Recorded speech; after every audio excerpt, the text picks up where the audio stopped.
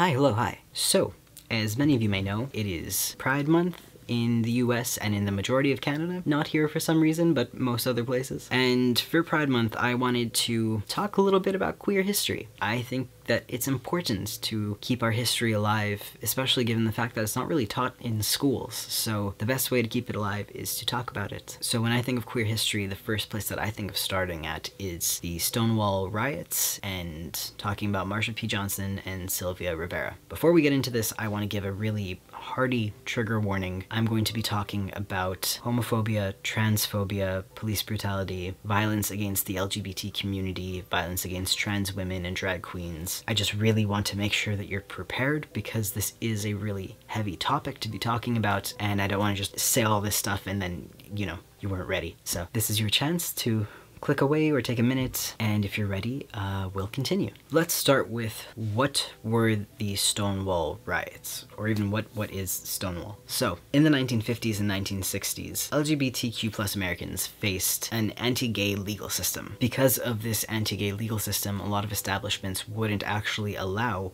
openly or visibly queer folk to enter. Those establishments that did allow openly queer or visibly queer folk were usually bars and clubs. The Stonewall Inn was one of the more popular bars in New York at the time. So given the anti-LGBT laws in place and the fact that most queer people were gathering at bars, especially Stonewall, police raids became kind of a regular thing that happened a lot. So really early one morning on June 28th, 1969, Stonewall Inn was raided by police. They raided the bar under the guise of busting the bar for selling liquor without a liquor license, but you know, that wasn't the case, obviously. We know why they were there. But this time, things escalated further than they usually did. What happened was a police officer clubbed someone over the head. I don't know if it was a drag queen or if it was a lesbian woman. I have found two different stories online and I can't really figure out which one is the correct one, but someone was clubbed over the head when they were complaining that their handcuffs were too tight. Witnesses say that they saw the police sexually harassing women while they were frisking them, and even the regular protocol involved taking trans women to the bathroom to have them stripped down to show their genitals to find out if they were cross-dressing, because if they were cross-dressing then they would be arrested. And they would immediately, like, just anyone who seemed like they could potentially be cross-dressing would be arrested. It was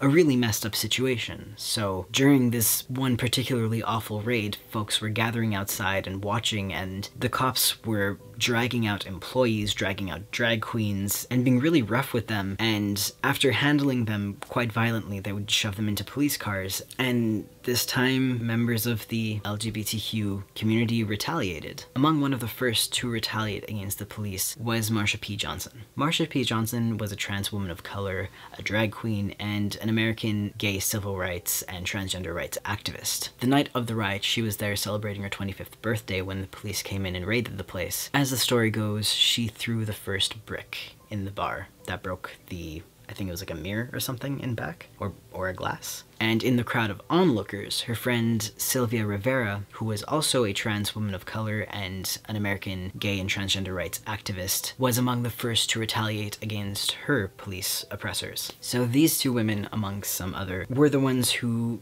spearheaded the riots, and these riots actually lasted more than one night. They went on for a couple of nights and they spread to other neighborhoods within New York until basically all of New York was in an uproar. So you might be wondering, why are these riots relevant? Well, it was these riots that actually started the gay rights movement. It started momentum. People were angry and people wanted to be heard and they were fighting back. And in the year that followed, there was a whole lot that happened. So Marsha P. Johnson and Sylvia Rivera co-founded the organization called STAR, which stands for Street Transvestite Action Revolutionaries, I think. Their organization focused on helping homeless queer youth and young drag queens and trans women of color. Often facing homelessness themselves, whenever Marsha P. Johnson and Sylvia Rivera could afford to stay in an apartment or stay in a hotel, they would often sneak in other homeless queer youth just to keep them off the streets, and sometimes it would be up to like 50 people in one small space just to keep each other safe. So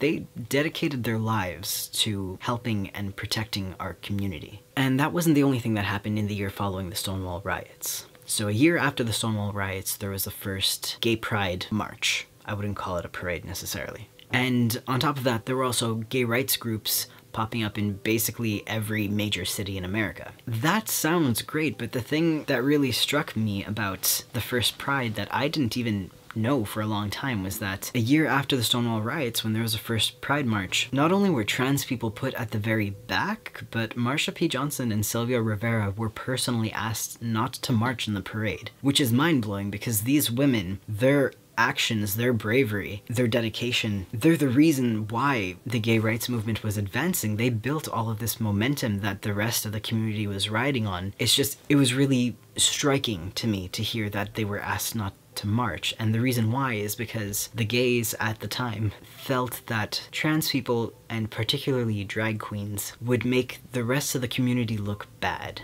and that nobody would take them seriously because of them. Now, why am I telling you all this, and how does that tie into today's Pride? Firstly, like I said, I think it's really, really important to keep queer history alive and to talk about the people who fought for our rights. Every year at Pride, we should be hearing these names. We should know them. This should be taught in history classes, actually, in my opinion. But that aside, I was really struck by that phrase that they make the rest of us look bad, or people won't take us seriously, because that's still something that people say today. I hear it within the trans community. Like, a lot of trans-binary folk will think that gender non-conforming or non-binary folk make the rest of us look bad, and people don't take us seriously because of them. Or the really masculine gay men will think that the super flamboyant gay men make the rest of the gay community look bad, and they're the reason why nobody takes them seriously. Or even the LGB part of the acronym, saying that the T part of the acronym makes the rest of them look bad and makes everyone take the rest of them less seriously, and they want to separate from us. It's mind-blowing to me that after all this time, people haven't realized that supporting the LGBT plus community is not about conformity. It's about embracing diversity. Diversity doesn't mean that we pretend that we're all the same. It means that we accept the fact that we're not. If cis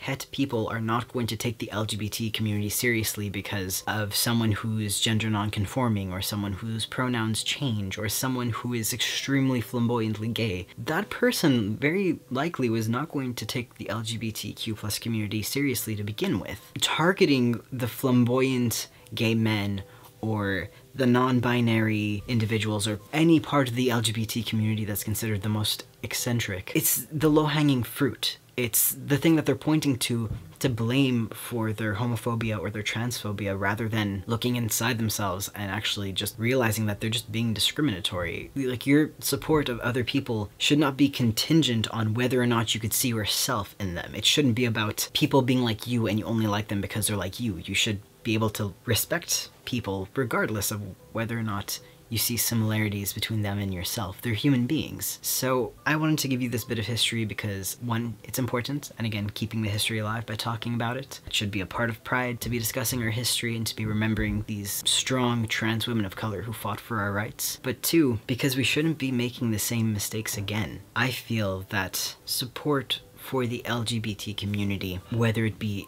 inter-community or from outside the community, should be about fundamentally respecting other people's right to be who they are and love who they love, as long as it's between two consenting adult human beings.